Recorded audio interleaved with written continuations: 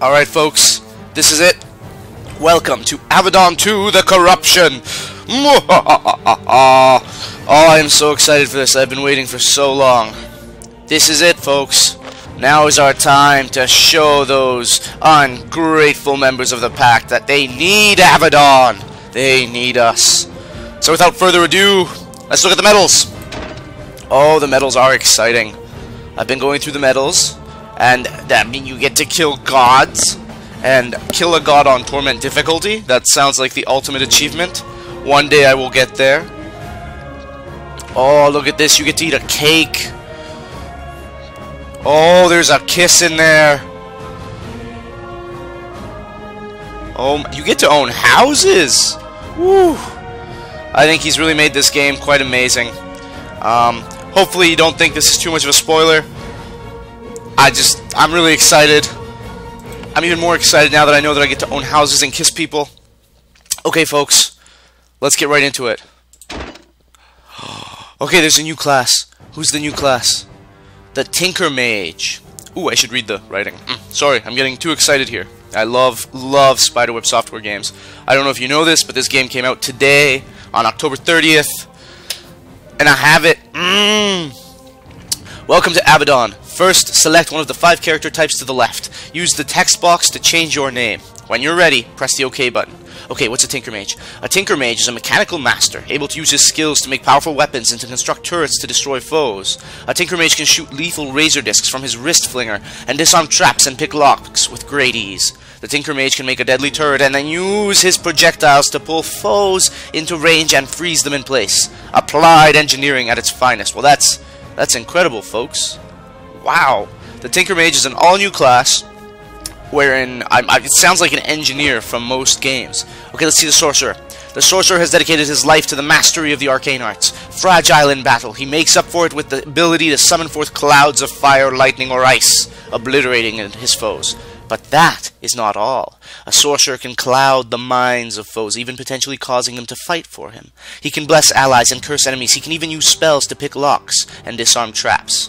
Okay, what about the Shaman? The Shaman has dedicated his life to nature, and nature in return has rewarded him with great power. He can use his connection to the wilds to heal and bless his allies, and when angered, he can call winds, lightning, and fire to devastate those who challenge him.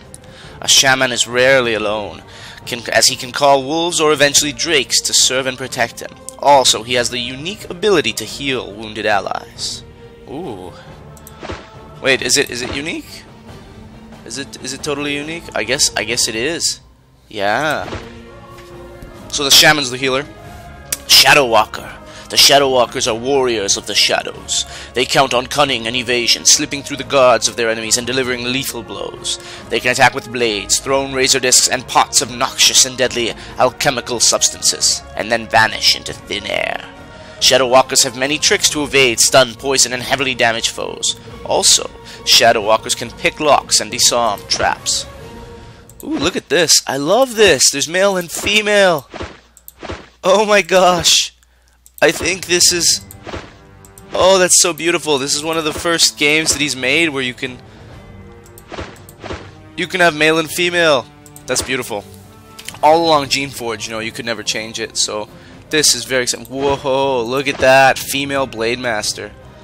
A Blade Master is a true warrior. She is most comfortable in a massive suit of plate armor, wielding a sword and shield or a huge halberd, striding boldly into a crowd of foes and sending them flying with mighty blows. Blade Masters are not subtle. Blade Masters are natural leaders. Their war cries can strengthen their allies and weaken their foes. They can also challenge enemies, keeping them away from fragile members of your group. Well, there you go, folks. I mean, that sounds great. Sounds like all of them have ways of helping the party. I'm really tempted to play the Tinkermage. I'm really tempted to play the Tinkermage. Otherwise, I might be tempted to play a Shadow Walker. Yeah. Gosh, I don't know. Okay.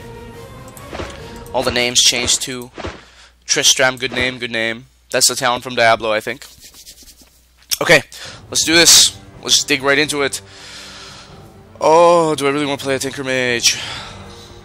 Why not? It's so new, so exciting. Everyone wants to know how the Tinkermage works. Let's do it. He's gonna be named a Ramazan. A Ramazan the Tinkermage. What difficulty? Ooh. Casual, normal, hard, torment. Okay, so I'm not a torment player. I could do hard. Normal might be a little bit easy. Okay. Let's try hard. Let's be crazy here. Let's try hard. You are a warrior of the Midlands Pact. The Pact is an alliance of 5 nations, banded together for safety. The Far Lands, enemies of the Pact, surrounded on all sides. These are nations of barbarians, raiders, titans, faded, jealous empires, all waiting for a sign of weakness. Ooh. Look at that. That is beautiful art. The Pact has one purpose: survival, by crushing the Far Lands and keeping them weak and divided. You have spent your life training and preparing to defend the Pact, and you have shown great skill. However, it is a dangerous time. The Pact's members have turned their backs on a peace that has held for centuries. Old grudges have led to civil war and outright rebellion. Once, this sort of strife would be unthinkable, as they had a protector determined to root out those who would weaken it. Avadon, the Black Fortress. The warriors of Avadon watch over the 5 nations of the Pact. When anyone acts to harm the peace and tranquility of the Pact, Avadon has the authority to destroy them. Its power is without limit. Oh, I love Avadon. Yes! Redbeard. Oh, look at this. In the carriage. Yes, Avadon was attacked. Avadon has watched over the Pact for 3 centuries. Warriors that wield the finest weapons. Its wizards are allowed to learn the most powerful spells, and the keeper of the Black Fortress, Redbeard, directs them all. But a recent assault shattered the Black Fortress and killed most of its warriors. Now few fight to keep the Pact unified against the many foes that would destroy it. You are one of those few fighting to help the Pact survive. You are stationed in Rockridge Keep, a Pact fortress in the middle of the contested lands. This rich, hilly territory is between 2 Pact nations, the proud barbarians of the Wild Realm to the west and the strict warriors of the Kva to the east. But some of the tribes of the Wild Realm have rebelled against the Pact, demanding their independence and attacking the Kva. Your task is to hunt rebels, but they are many and well hidden. Oh, that's totally me. I'm that guy in the middle. I'm the Tinkermage person. Woohoo! And look at these. There's a shaman and some hunters on the left. We'll get them. Don't worry, guys. As for you, you have been sent out from the keep with a scout who is showing you the paths to the contested lands and helping you to watch for Wild Realm rebels. The lands of your birth are on the verge of bloody and disastrous civil war. It is falling to a few brave warriors to keep the destruction at bay. Oh my gosh, look at this. Look at this. The rebel lands in the Wild Realm and the corruption. Wow. Here we go. Welcome to Avadon 2. These messages will pop up to help you learn to play the game. Click somewhere to move your character. Ooh. Alright, let's take a look at my character. Okay, Tinkermage. A handsome fella. Let's go to, okay, health and vitality, strength, dexterity. Okay, I think if I remember these alternatively, when you level up, they'll alternate going up. My specializations, there's battle, specialization, power, and utility, okay? Each level of battle specialization increases the 3 skills in the left column, directly damaging foes. The power specialization, make my other attacks more effective and protect me from enemy attacks. And utility is the, well, utility ones. Okay, let's see what we have. So, as a Tinkermage, we have Blade Training, which will give us Blade Lash, a powerful attack that knocks your opponent off balance, slowing it and ensnaring it. And there's a chance that my blade will squirt acid. That's very exciting, okay. Now this one, if I remember correctly, upping this one all the way was pretty nice, because it increases your main attack, essentially. Tool use, of course. What's this? Makes attacks against mines and turrets far more effective. Now that is new, I think. Bladecraft. Each level makes your melee attacks more likely to hit and do more damage. Makes your missile attacks more likely to hit. Wrist Flinger. Ooh, my Wrist Flinger.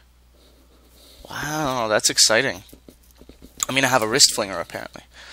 Charge turrets. Heals and blesses all of your existing turrets. Build Bolt Flinger. Turret in a nearby location. It will shoot enemies. The higher this skill, the higher the level of the flinger. Turrets can also occasionally spray razors. Oh, wow. And then we can make a razor flinger. This is the snare turret, which will, I'm assuming, snare enemies. Occasionally also do more damage and weaken foes. The temporal pylon that damages and slows your foes. That sounds awesome. The blessing pylon, okay, blesses, also heals, healing pylons. And the last one is the freezing turret, which turns into an inferno turret. Whew. Now that's something else. We've got armor craft.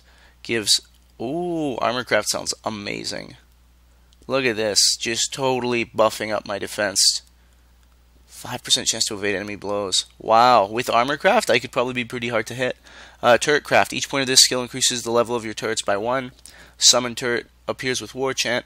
Ooh, appear with haste. That level 7 turret craft is razor Okay, wrist flinger training.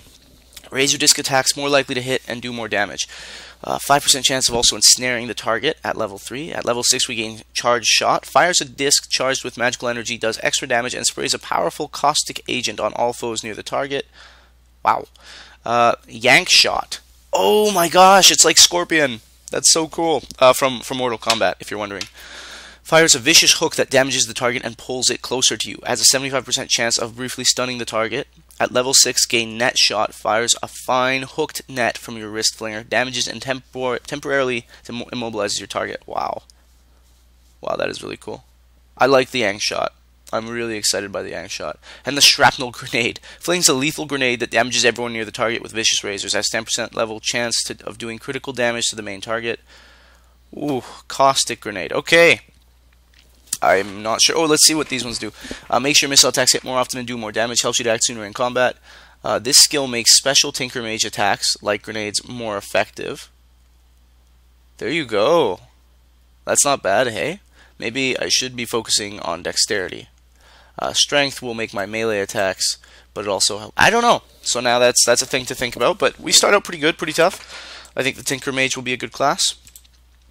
You walk out of your wrecked garbage strewn barracks into another slightly larger wrecked garbage strewn barracks. Rebel raiders of the Wild Realm have been rampaging over these lands for months, and most of the hunters and woodsmen have fled. The dry southern lands of Linnaeus can be cold in the mornings. Fortunately, Silky, place your cloak by the door. Once you put it on, you can walk outside and find the scout. Oh, there we go. There's the cloak. Bam!